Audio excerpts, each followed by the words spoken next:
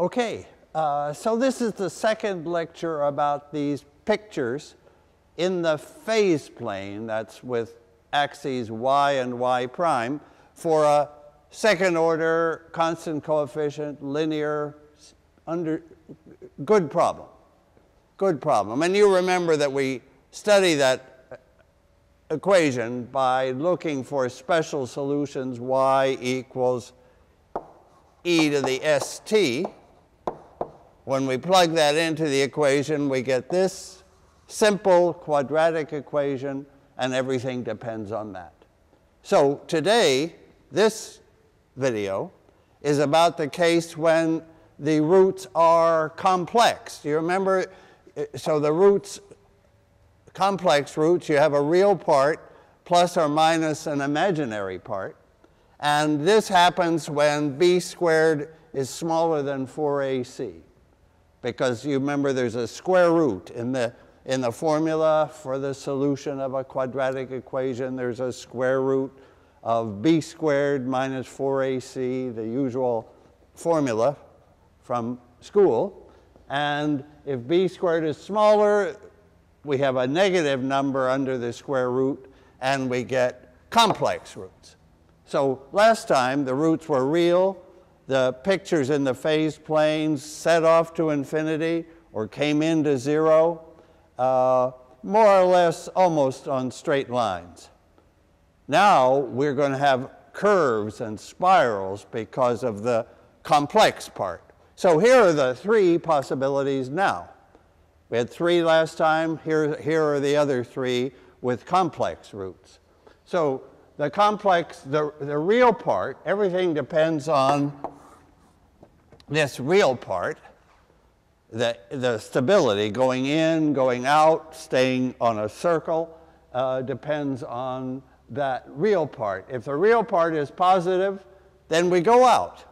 We have an exponential e to the a plus I omega t.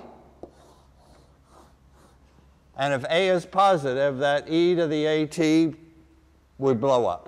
Unstable. So that's unstable. Here's a center. When a is 0, then we just have e to the I omega t. That's the nicest example. I do that one first.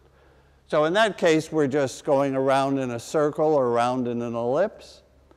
And finally, the physical problem where we have damping, but not too much damping, so the roots are still complex, but they're going in, because if a is negative, e to the at is going to 0. So that's a stable case. That's the physical case. We hope to have a little damping in our system and be stable. This one, we could say neutrally stable. This one is certainly unstable. Let me start with that. The neutrally stable. So, because that's the most famous equation in second order equation in mechanics. It's pure oscillation, a spring going up and down, an LC circuit going back and forth, pure oscillation, and we see the solutions. So I've taken this particular equation. You notice no damping. There's no y prime term. Okay, so here is the solution. Famous solution. And y prime, it will be c1, I guess the derivative of the cosine is minus omega times sine omega t, plus c2, the derivative of that is omega cos omega t. So those are that's the y and y prime. So for every t, it's going to be an easy figure. Here's y. Here's y prime.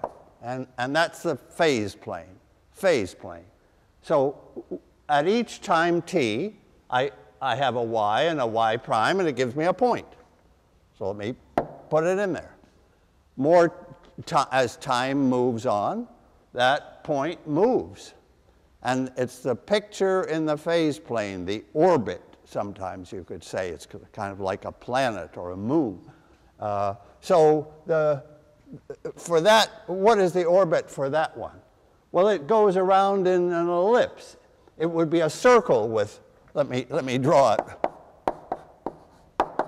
This is the case omega equal 1.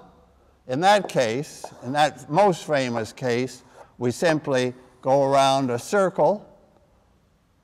There's y prime. We have cosine and sine, and cos squared plus sine squared is 1 squared, and we're going around a circle of radius 1 or another circle depending on the initial condition. Here, there's a factor omega giving an extra push to y prime.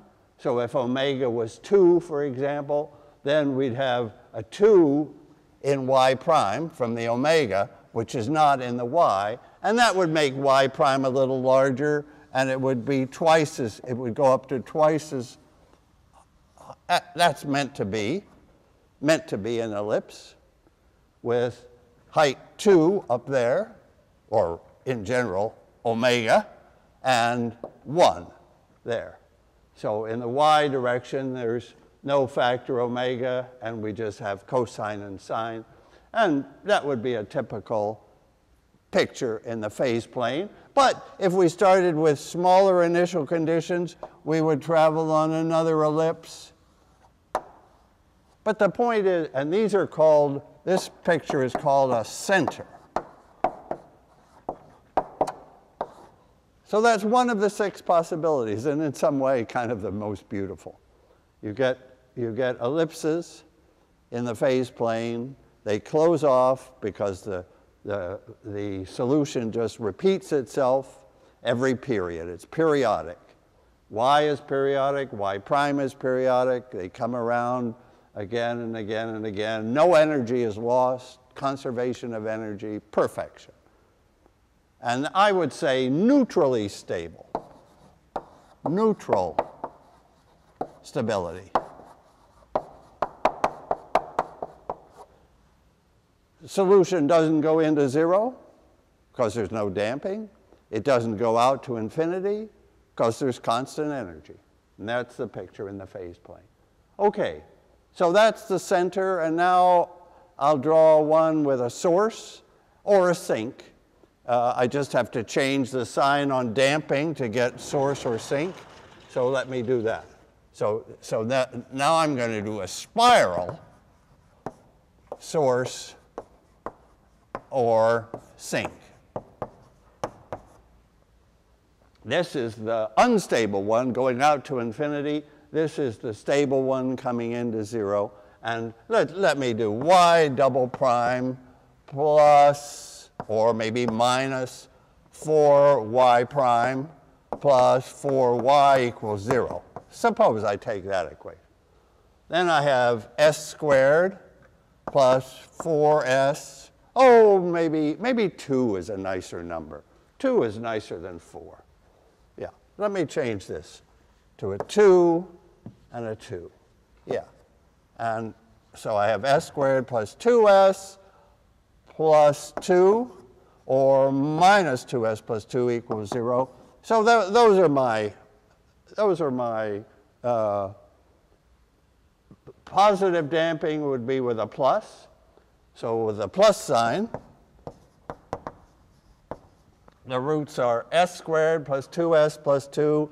The roots are 1, or rather minus 1, plus or minus I. I'm plus sign, and then the minus sign with a minus 2. Now the roots have a plus or minus I. Everything's depending on these roots, these exponents, which are the solutions of the special characteristic equation, the simple quadratic equation. And you see that depending on positive damping or negative damping, I get stability or instability. And let me draw a picture. I don't know if I can try 2 pictures in the same thing. Probably not. That wouldn't be smart. So what's happening then? Let's take this one. So the solution y is e to the minus t. That's what's making it stable, coming into 0, times, and from here we have c1 cos t and c2 sine t. That's what we get from the usual, as in the case of a center. That carries us around the circle. So what's happening in this picture, in this phase plane? Here's the phase plane again, y and y prime. Without the minus 1, we have a center. We just go around in a circle. But now because of the minus 1, which is the factor e to the minus t in the solution, as we go around, we come in. And the word for that curve is a spiral. So this would be the center.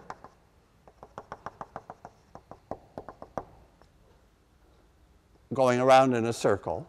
But now, suppose we start here. Suppose we start at y equal 1 and y prime equals 0. Start there at time 0. Let time go. Plot, where do we go? Where does this y and the y prime, where's the point? Y prime. Okay, I'm starting it at, so I'm probably taking C1 as 1 and C2 as 0. So I'm starting it right there, and then I'll travel along, depending on signs. I would go, I think probably this way. So it'll travel on it comes in pretty fast, of course, because that exponential is a powerful guy, that e to the minus t. So this is the solution damping out to 0.